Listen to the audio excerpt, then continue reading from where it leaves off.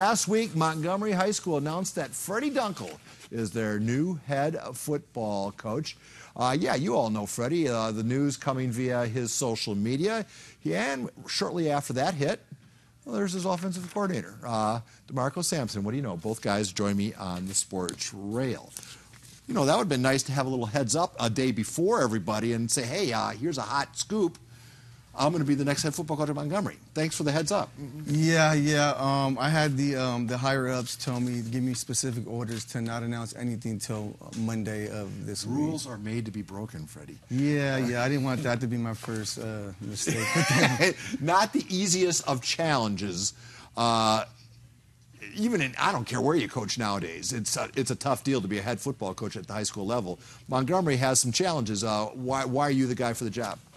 I think because I have the knowledge of learning from the past and the present, and you know, putting kids first, and you know, having a detailed program where we can get the kids to be successful.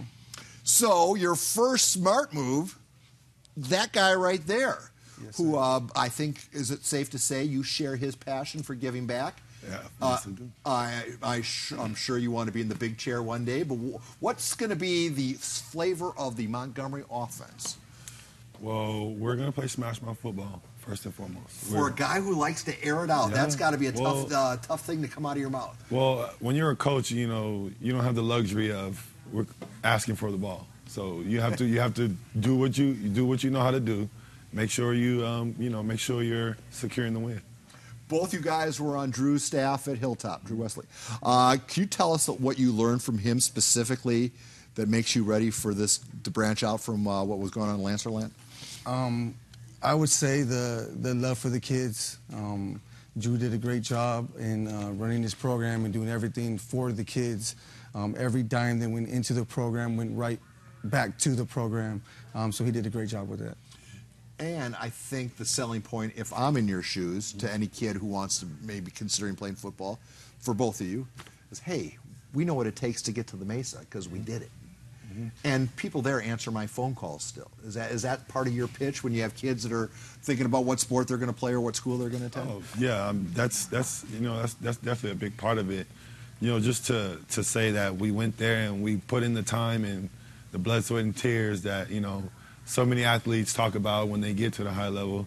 Yeah, that's definitely one of our recruiting tools. And I think especially that since we're from the neighborhoods, you know, we're in a 5-mile radius. We grew up in the same neighborhoods they did, so they can see that, you know, if Coach did it, then so can I.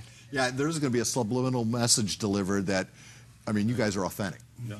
And a lot of coaches are posers. You guys, I mean, let's just, you know, they don't have your life experience, which makes you immediately identifiable. Can I ask one? I mean, being that we're talking Aztecs, I'm talking to a pair of Aztecs. Would you guys have a horse in the Aztec Stadium race? Do you follow that at all? Do you even care about it? What I care about is that our Aztecs have somewhere to play. I mean, that's the #1 thing, is that we have a stadium now. I want the best for San Diego State, obviously. I think, you know, having a higher education, building it as, you know, expanding the college is, you know, I will pick my horse and I will say San Diego State. So you the Friends of San Diego State, yes. I'm guessing is the. But I also I don't mind soccer.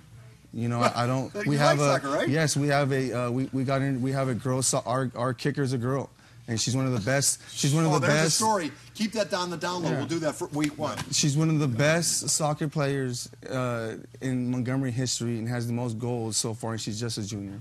Very cool. And one other issue, I've already put you on the hot seat.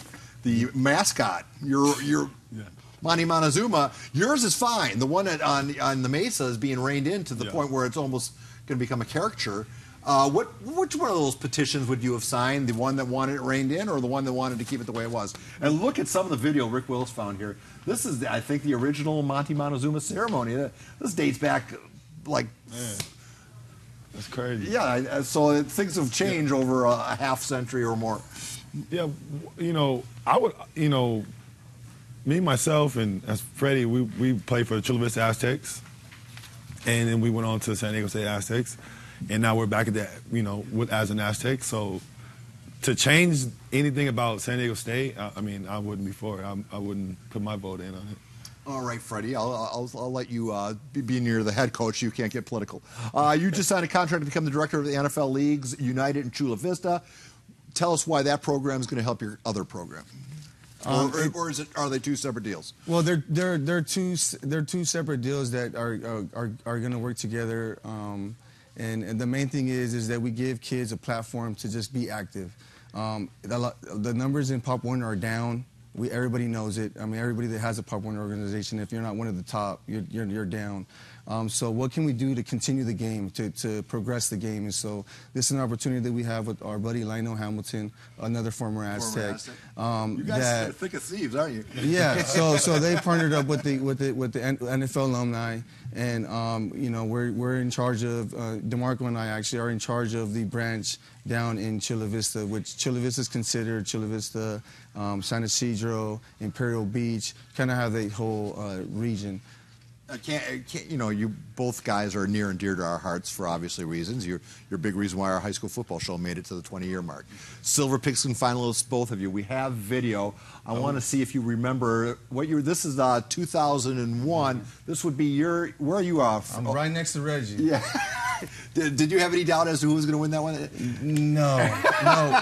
What I did know is that if it was up to the voters, I knew that Chula Vista would pull me through in the South Bay, but it wasn't up to just the South Bay voters. Yeah, so it was countywide. There's Reggie and one of his great. By the way, Reggie Bush. It's Reggie Bush weekend. We'll talk more about that on Thursday. He's doing his deal. You came 2 years later, right? Yeah. You were P.T. Gates's year. Yeah. It was You now, on the other hand, were second in the balloting, I believe. What do you remember for your night? Right back here in this building hasn't changed much. Has not changed. Well, for me, me and PT, we've always been good friends, so it was just a good experience to, spend time with my friend and, compete against each other. And you were I didn't know I lost by that much, but it was just a good time. When I look at my life and I think back on times like that, you have to smile. We are putting the entire video archive of all 20 years of the show up in the cloud.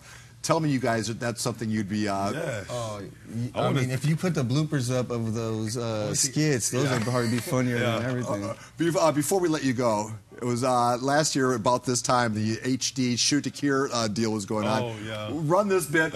We tried to smuggle you in as one of our floor directors. At KUSI. He's been there for 20 years working as our production manager, Mr. Vince Douglas. Wait, do we have the file footage of who Vince Douglas is? I know we have. That's Vince Douglas. This interview's over, Brandon Stone. Turn off the camera. Turn off the camera right now.